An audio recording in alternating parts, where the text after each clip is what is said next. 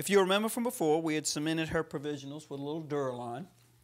And as they've been in there, you can see her soft tissue just looks beautiful.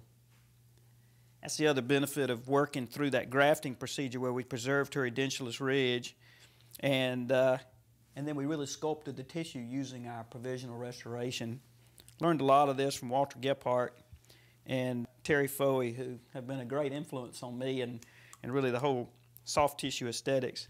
So a little temporary partial. We're going to put all this back in when we get done. And Beverly is numb. Sometimes we don't numb a patient when we want to put in and do a pickup. But last time, she was pretty sensitive when we were taking them in and out, so we elected this time to go ahead and numb her up. Let me show you something else that's really cool. And I don't hawk products or anything, but this, to me, is a real lifesaver. But this is a crown remover, temporary crowns, but I've actually gotten final crowns that have been finally cemented off with this thing. This is a really excellent device.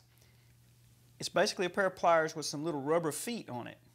But the secret sauce in this whole thing is this carborundum powder. You dip the little rubber feet in carborundum powder.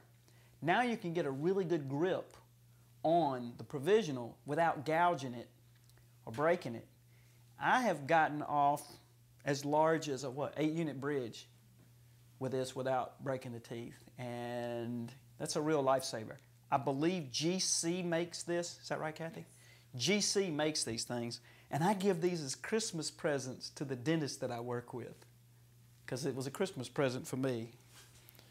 Every day's Christmas around here, though, isn't it? Okay, so we'll just tease this off. I'll rock it back and forth till I start to see it move a little bit. And hopefully, we won't pop a margin or whatever. Here we go. And if you'll notice, most of the cement's in the provisional, but occasionally you're going to have cement stuck on the teeth. If that's the case, what I recommend you do is just poke down on the cement. It breaks into big sheets and comes off the teeth. Okay, so we'll put this aside to save. The preps are really good and clean. I want you guys to take a real close look at that interdental papilla right there. We talked about this last time. But by supporting that tissue with a line angle in that provisional and running that line angle right up under the tissue, that interdental papilla has just been pointed up nice and sharp. But take a look at the ponic areas. And by supporting that soft tissue, not only with our graft, but with the ponic, we have created a really nice interdental papilla on either side of the ponic. Now, you remember that model I showed you, that Geller model or the Magnier model? Terry goes in there and he sculpts that, and he actually puts a little pressure. He just uses a barred Parker, a sharp barred Parker, and puts a little pressure on that to keep that papilla nice and supported. Because what we've learned over the years is that if you don't support that papilla, it's going to go look for something to give it support. And so, on both sides of the ponic and on the abutments. I also found out when Terry and I were working together and he would come over and work with me in the office, I wasn't preparing the tooth interproximally in this area enough. I wasn't going far enough down gingivally to give him room to come off the margin and support that papilla. And so there was one long afternoon he was in here and we kept going and kept going. And if you think about where the bone is relative to the interdental papilla, it's 5 millimeters. So you've got 5 millimeters to work with. And so you should be at least 2 millimeters under there, and then you still have 3 millimeters of biological width to work with. So when I was in school, though, they just really didn't want you doing that.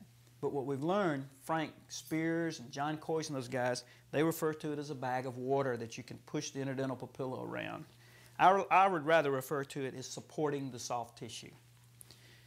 We've got our crown and bridge. We've got 360-degree porcelain butt joint margins. And as you can see, when I put this in now, the ponic area blanches. I wouldn't let that freak you out, because what Terry did when he was making this ponic is he scraped very lightly. In fact, he described it to me like this. He just got rid of the stippling or the orange peel. That's it. So that as we put a little pressure, those interdental papillae are going to be supported. Same thing on the other side. We'll try this one down. And as you can see, in just a few minutes, the blanching will go away. Okay? Go ahead and bite together for me, please, man. And one of the first things I'm going to do is let's go ahead and check her occlusion. Go ahead and tap, tap, tap for me now. One more time. Okay? Open. And again. Tap, tap, tap. Open. Now, as we've learned many times, the labial-incisal line angle of the lower anterior tooth is that critical stop. So that needs to be a stable stop on the backs of these teeth. That looks pretty good. Now you got two choices. I've got a little heavy on 24 and 25. I can reshape 24 and 25, or I can reshape the lingual of 8 and 9. Or I can do both. I also see a little bit of contact on this bicuspid on the distal of this canine, which I definitely want to get rid of. Don't want that. So let's initially change the linguals of these. And here's my little contacts. A little heavy here, a little heavy here. So what I'm going to do is I'm going to use just a little wheel diamond. And if you'll go back and look at some of the literature, they talk about having a little tiny bit of long centric and creating just a little flat spot for that lower incisal edge to hit. Now, this is not our last opportunity to adjust the occlusion. I'm just taking a pickup today. We'll be able to get this on an articulator, send it back up to Terry, and while they're fabricating the partial, we'll still have the opportunity to reshape. He'll even be able to repolish and put a nice smooth finish on this. So I use an electric handpiece, and I'm going to bump the electric handpiece down to 20, what's that, 2,000 RPMs or 20,000 RPMs or something like that. It's a low speed, and I like it because it's not going to chatter as much.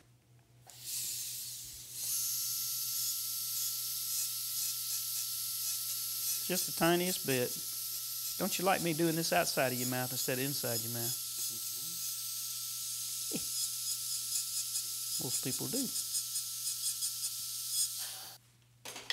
The nice thing about the three models that we talked about, the solid model, the Geller model, and the actual working sawed-out model, is they were all made against the same lower with the same face boat and the same bite record. So all three of those models are interchangeably mounted. So the mounting is the same for all three of those models. So Terry can take them from one to the other and not have to worry about the occlusion being different on one model or the other.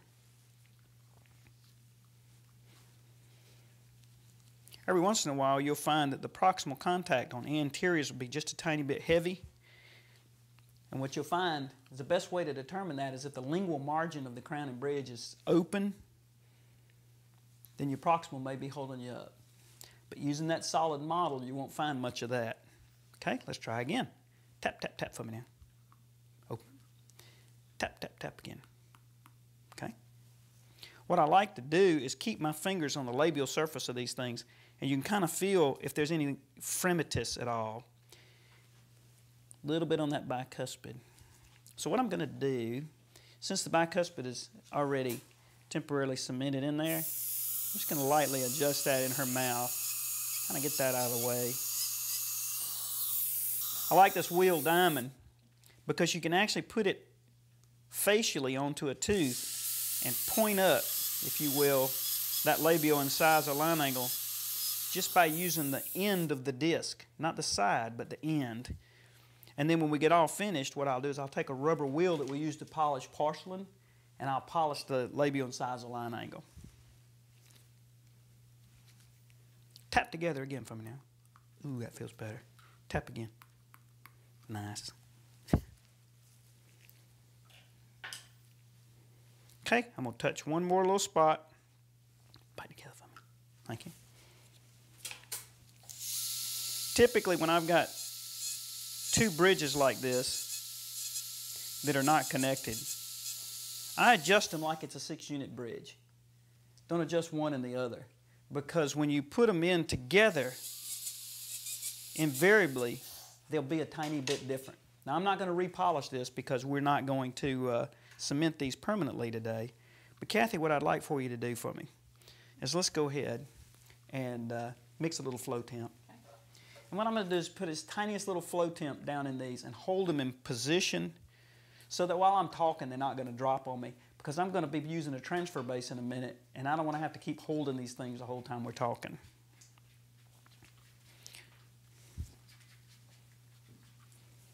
Those beautiful porcelain butt joint margins, we don't want to do anything to mess those up. And all I'm going to do is the tiniest little bit on the labial surface of the inside of the copings.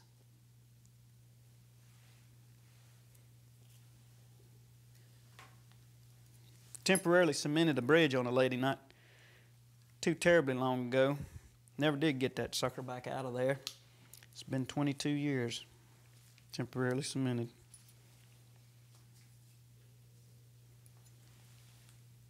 Nothing more permanent than a temporary solution.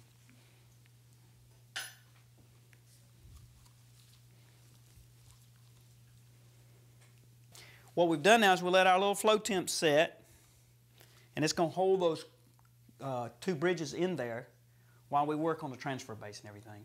Sometimes if I'm taking a quick pickup of maybe a couple of crowns or two, I want to cement them in, but I find that this is much more stable, especially since I'm going to be working at a little transfer base. Here's our transfer base from when we took our final impression. It's got the cutouts for where the implants are, and so we know it fits in her mouth. Real wide for me now. I'm just going to slide that in. Just make sure, bite together, that there is, turn away from me now, that there's plenty of clearance between the transfer base, the implant, healing caps, and the opposing teeth. And we got tons of room in there.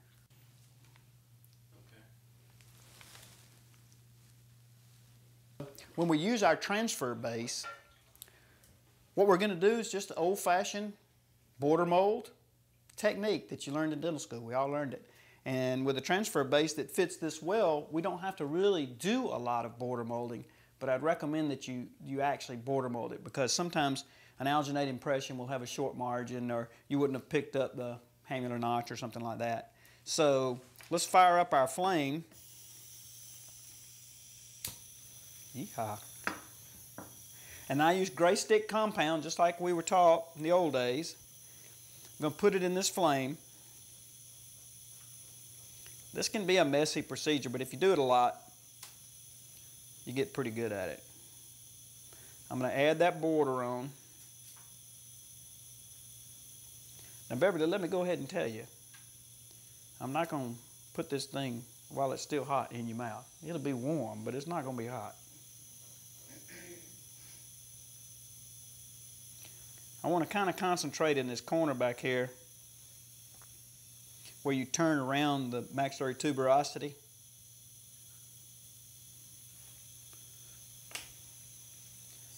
Then I'll fire up my little torch.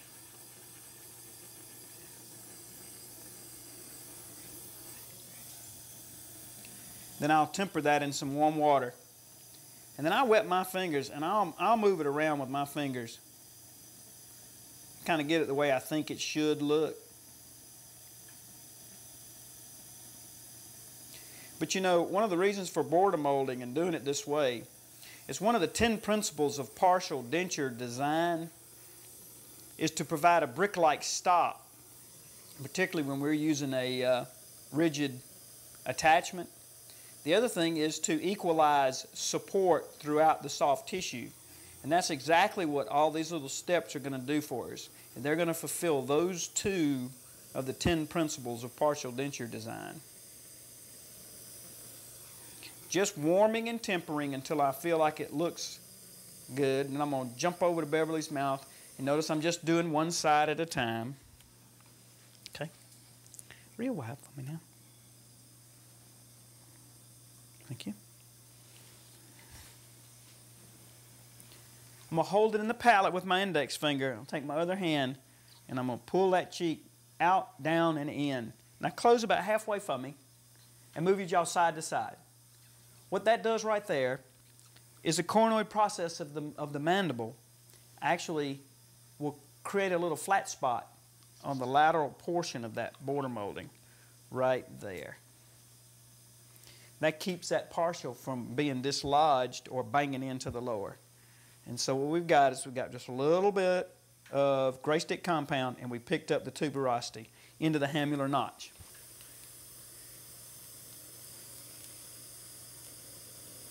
You may have some other way that you were taught to border mold, but this is the way they taught it at the Medical College of Georgia. Had good success with it over the years.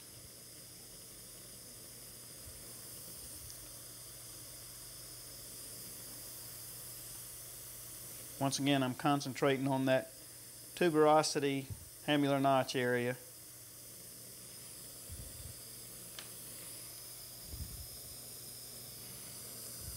Use my fingers again.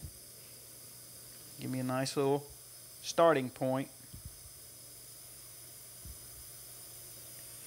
I can even put a little post-palatal seal in here. One of the things Dr. Jack Turbyfield will tell you is if you can make the pink stuff fit, if you can make the partial saddles fit, the teeth will get a tremendous amount of stability from the soft tissue. And he's exactly right. Dr. Turbyfield is one of my main mentors, and I'd encourage you to, anywhere you can find him and hear him speak, I would encourage you to go do it. He's an excellent teacher. I'm just warming and getting it to that magic temperature.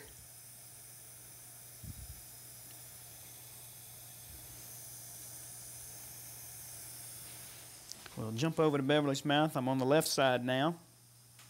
Right side's already done. So thank you, sorry about that. I'll switch fingers, hold the palate with my right, come over to the left and go out, down, and in. And I'm going to have you close about halfway and move your jaw side to side, side to side. Okay?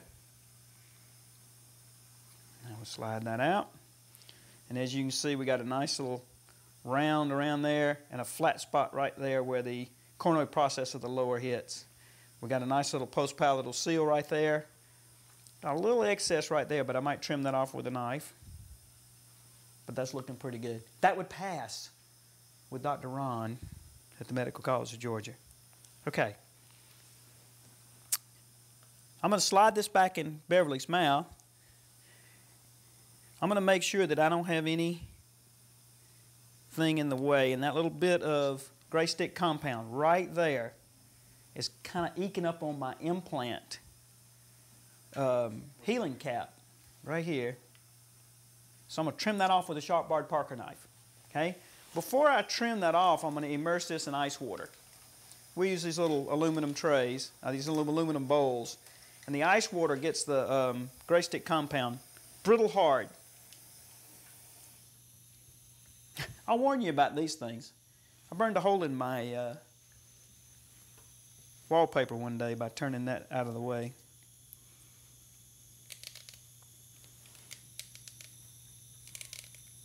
With a real sharp barred Parker knife, I'm just going to trim that little piece of gray stick compound that I felt like was in the way. Alrighty. Now, with that border molded, we can now use this as, in essence, a custom impression tray to make an impression of the soft tissue, irrespective of the crown and bridge. So I'm going to have Kathy dispense some rubber base. I like rubber base to be used for a soft tissue impression. I think it offers the best impression of soft tissue. You may differ in that opinion. You can use whatever you want. But I still think rubber base is the best soft tissue impression material. So let's put some adhesive on this, And let's go ahead and put some impression material out. We went ahead and moved all of our flame and our hot water and everything out of the way. And I put a little rubber base adhesive on our tray. You want to use that very sparingly. You don't want to just pile it on there. And you also want to make sure your rubber base adhesive gets over the gray stick compound, gets out over the edge. The rubber base adhesive will dissolve the gray stick just a little bit, so be a little mindful of that. But as you can see, we got a nice coat and we've gone over the edges. Now, I use a little bit of heavy body and a little bit of light body, about 50-50 heavy body and light body. People ask me all the time, why don't you just use medium body? Well, medium body is 70-30, heavy to light. I want about a 50-50 mix. I want really a light wash of impression material. And I think the medium's too stiff. So I use a 50-50 mix, and it's exactly what we were taught in school. I'm going to mix this rubber base. And if you notice, Kathy has put out a small spatula. And I'll actually load the impression tray with a small spatula. Take note of the fact that Kathy is over drying out Beverly's mouth with some 2x2 sponges. When I have a homogeneous mix, I can go ahead,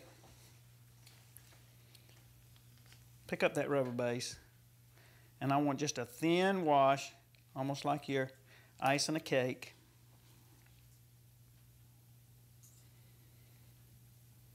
Because there's just not going to be a lot of room for impression material.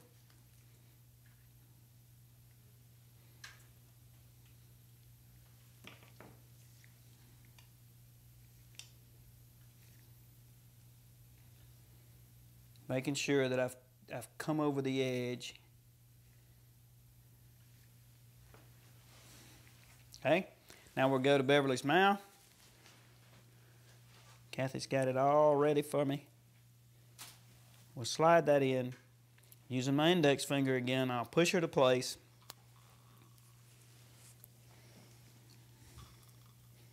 Now if you'll hold that for me, please, ma'am. Kathy's going to hold it. And what we like to do is take a little cotton tip applicator and get rid of any excess that could be choking a poor patient to death. Okay, I got it.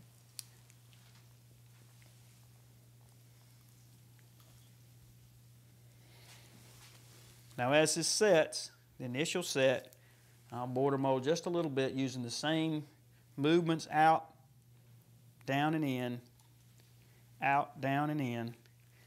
Now, I'm going to have you go side to side for me now. Close down by halfway. Atta girl. Okay, now relax for me. It's been 8 minutes, and that's how long it takes rubber base to set. And so we're just going to pop that out of there. One of the things you'll notice is the rubber base flowed and covered up the healing caps of the implants. And we didn't get a whole lot of excess, which you don't really want a whole lot of excess. Now what I'm going to do is I'm going to get a scalpel and I'm just going to trim that excess off just a little bit, because I don't want a whole lot of excess, and I want room to put my impression copings for my implants.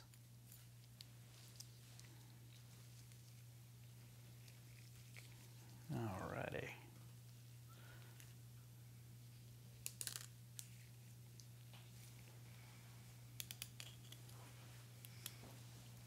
There we go. And Kathy usually puts a little pair of scissors out over here. Yep. And I'm going to trim right back to what would be the vibrating line.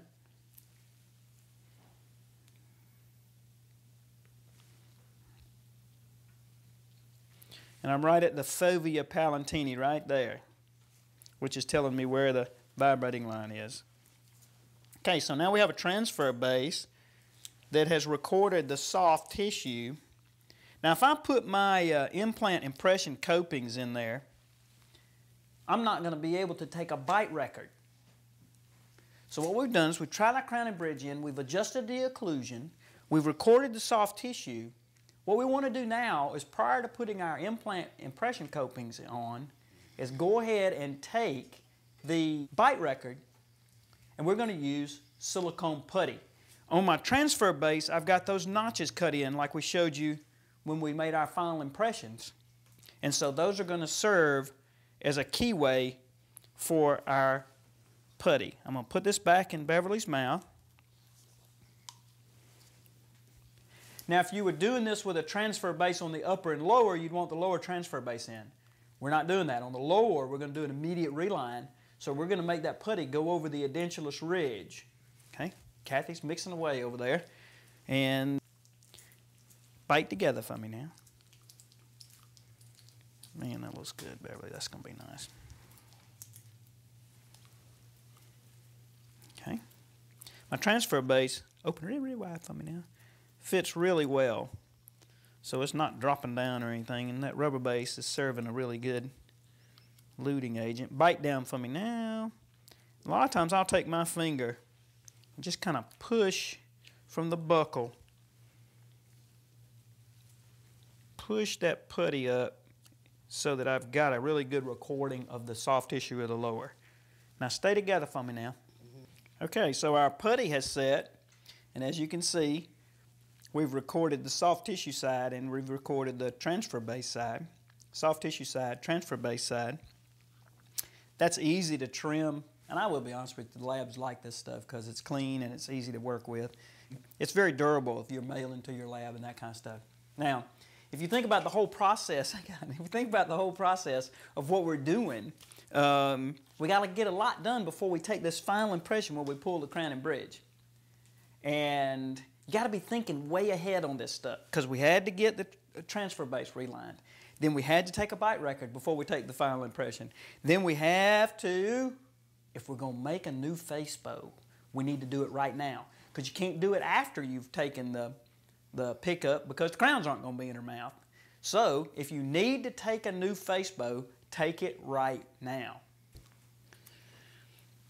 Remember, we had a clear duplicate of her temporary partial when we placed our implants. We tried them in at the time we removed her teeth, and it helped us to position the implants and verify that we had the right alignment of the implants. What if you wanted to use this as your transfer base? You most certainly could. It fits in here just the same way the transfer base did. It shows you where the teeth are.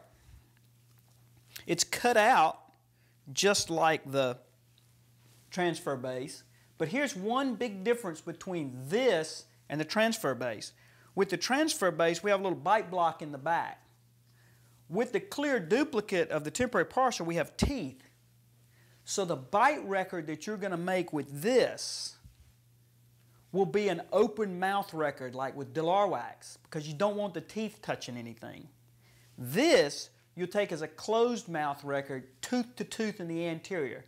So that if we have tooth to tooth in the anterior and nothing in the posterior, there's no way that you can dislodge the condyles or anything. So my personal preference is to take the tooth to tooth in the anterior with nothing touching in the back and not have to rely on an open mouth record at this point.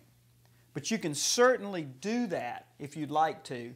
Just remember, you're going to take an open mouth Delar record when you do that. Okay. All right, my friend. I'm going to wake you up and put this back in there. Now we've got our transfer base back in the mouth, and I'm going to sit you up now a little bit. We use what we affectionately refer to as a coist bow. I showed you this in the denture video, and this coist bow I like. It's like a fox plane with a plumb bob built into it. Every time I think about that, I think about Lloyd Miller. Oh, Lloyd Miller was really way ahead of his time, and we all miss him. And he used to have a plumb bob hanging from the ceiling in his operatories that he made sure that he had that X, Y, and Z axis all aligned. Well, John Coyce came out with this thing, and this is a Panadent item, but we've converted it so that we can use it on a Delar articulator. Now, by virtue of the fact that we have a transfer base in the back, teeth in the front, instead of using the little stick-ons of compound, we're actually going to use putty on our little bite fork tray. This snaps right on here. Kathy's going to mix the silicone putty. And when you put this in the mouth, let me push that up for just a second. There we go. When you put this in the mouth, you want to find the incisal edges of the upper anteriors. And then you want to align with the midline of a patient's face. I'm going to get in front of you for a second. Midline of a patient's face. I'm going to straighten your head up just a little bit. Okay. And then we'll put this putty onto our bite fork. And it's going to give us more surface area to contact around that transfer base. You can do this with your patients with natural teeth too. I'm going to make sure my transfer base is in all the way. Then I'm going to go right to the mouth. I'm going to find those incisal edges. I'm going to lightly push up. Nice thing about the putty is I can kind of move it around. I'm looking to make sure that that's level with the horizon or with the eyes. I'm looking to make sure that we're in the midline of Beverly's face. And this is a great tool because when it gets to the lab, they can verify by using the back bow of the articulator as a leveling gauge. I'll tell you, since we've started using this face bow, we don't ever get a case back with the midline off or a canted midline. And it's all because of this plumb bob. Everything comes out level and plumb. We let that set for about 4 or 5 minutes, and then we'll be done. I'm going to go ahead and take this out because I'm ready to move on. And I'll just, when it comes out, it looks just like that. We've got nice indentations for the transfer base and all of the anterior teeth so that when we go to the articulator to mount this, it's not going to move around. It'll be very, very stable. Alrighty. Now that we've gotten our face bow recording, we're going to be ready to put our implant impression copings in. Now we're going to take our healing caps out.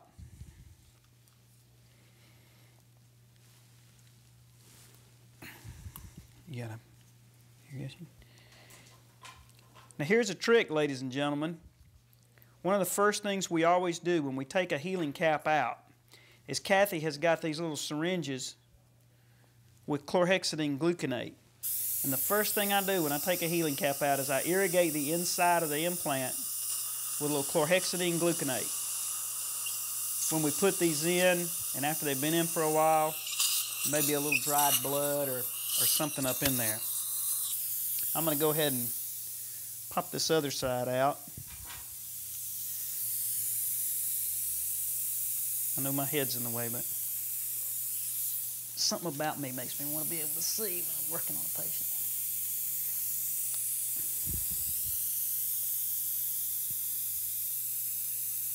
I think I told you that when we were working, while we've been making this case and going through the process, I think the healing cap on the right came loose. Beverly called right away, Scalar, but the tissue had already grown up around those implants so much that we had to anesthetize her just to be able to get the healing cap back down in there. A little chlorhexidine gluconate. You know what those are? Those are the syringes that the phosphoric acid comes in for bonding. And so what we do is we clean them out, and they got these little disposable tips. I also use these for irrigating endo canals. I'm going to try and use this again. Now, one of the things I want to make sure I do is verify that this is down all the way. And there it goes. It dropped right to place. And these implant impression copings are so large, so long, that there's no way I could take a bite record right now.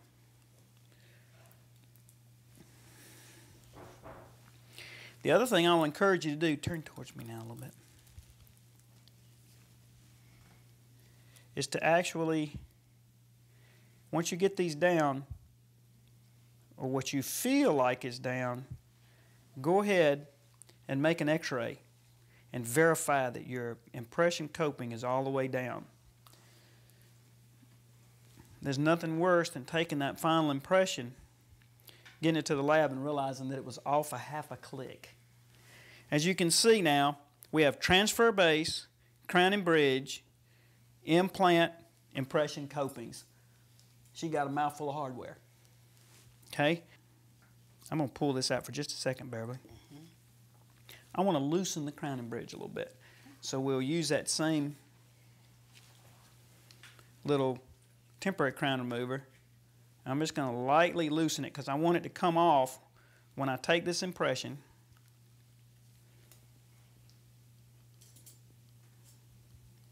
But I want it to stay in place while I'm taking the impression.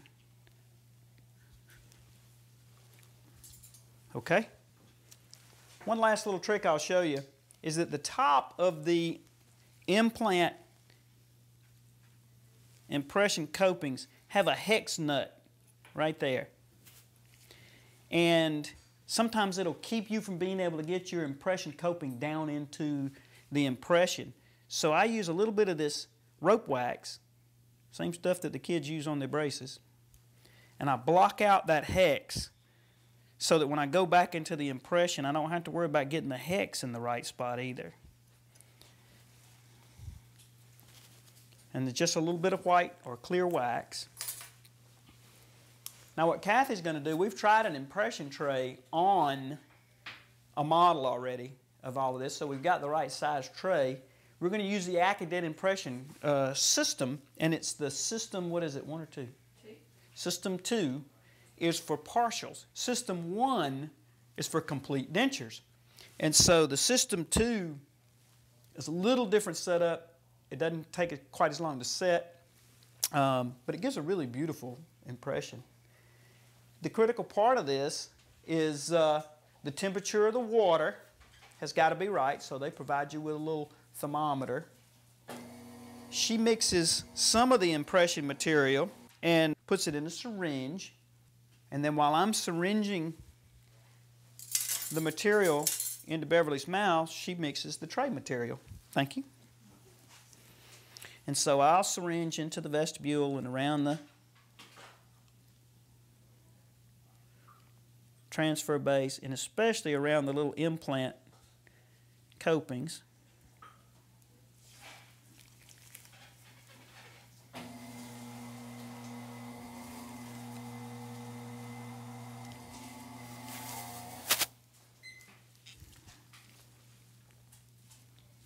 The impression material itself is much stiffer, real wide, much stiffer than the injectable, and it has I'd say the same basic qualities as alginate impression material. We're going to let that set for a few minutes. Okay, as we take it out now, what I want you to notice is, not only is this a huge impression that you just experienced, but here's my transfer base. Crown and bridge has been picked up in there. My impression copings will go in there, and what I want to do is I want to cut the edge of that down. And what you're going to see is basically a boxed beaded impression, and we'll have the soft tissue with a nice land area. And when we pour this, it's going to give us a land area here and here. We don't have to trim any of this out front. Now we'll take the impression copings out, pop them back down into the impression, and we'll be able to pour that up.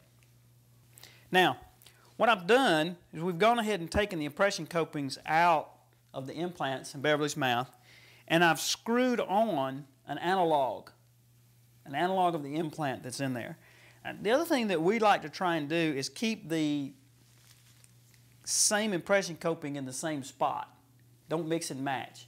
Because if for any reason they're not exactly the same, you don't want some sort of discrepancy between one impression coping and another.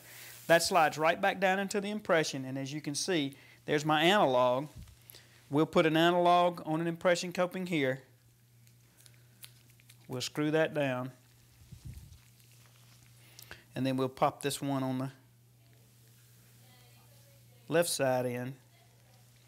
Here's our transfer base. It's been border molded, relined with rubber base. Our crown and bridge is down in there. And there's our implant analogs and impression copings.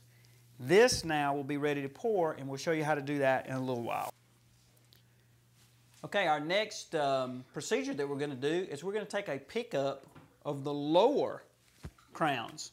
They've been sitting in there the whole time we've been working, and been working against our transfer base and our upper crown and bridge. But we're going to go ahead and pull those. Now, we're not using a transfer base in this one because I want to demonstrate to you in the final product how to do a immediate reline and insertion, so that when we put in Beverly's final stuff, we will reline the second that we put it in there. That's a procedure that Pete Dawson's been teaching for years and years, and I thought you would benefit, especially since we've got 3 different types of partials we're making. We can do a different procedure for each one. I think it'd be more complete. So we're going to do the, as we say in the South, same song, second verse on this one. And if you recall, when I talk about alginate impressions, I always talk about using the mirror to retract. And we've tried a tray in. We're using the AccuDent system again to take this impression. The tray fits really good, and we don't need any wax on it. So Kathy will start out by mixing the injectable material. Again, we use the alginator, which is a machine that mixes the alginate. We find it gives a nice, smooth, homogeneous mix, and I would recommend that you use one of these. Initially, when they first came out with that, I avoided it, but I really think it is a nice quality control instrument. And just like before, I will inject some right over the ridge and under the tongue, up onto the crown and bridge, onto her teeth.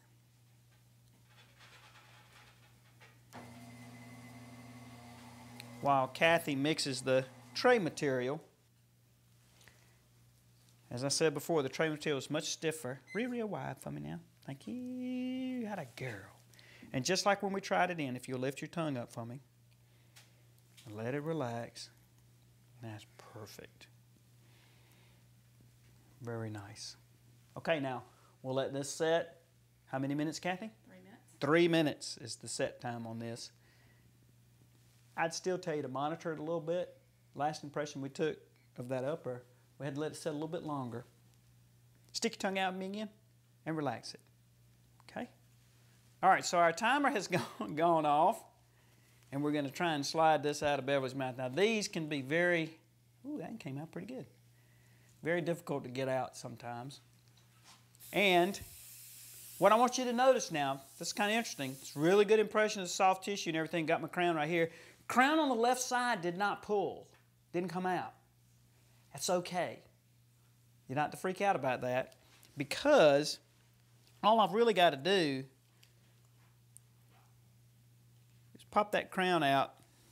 And some of the preps you'll notice, I do a lot of boxes for resistance and retention form.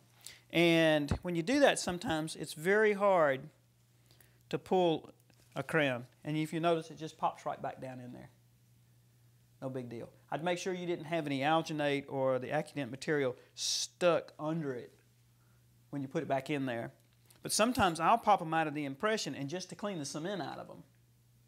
Now what we're going to do is wrap this up with a little wet paper towel. We'll put Beverly's provisionals back in, same way we did before, with Copalite, Duralon, and we'll go back in the lab and show you how to pour these up using some dyes and some dye stone. Our next appointment then will consist of us placing our implant fixtures, our crown and bridge on the upper, our upper final partial, we'll put our crown and bridge on the lower, and then we'll put our final partial in, but we'll reline it at insertion so you can see that being done.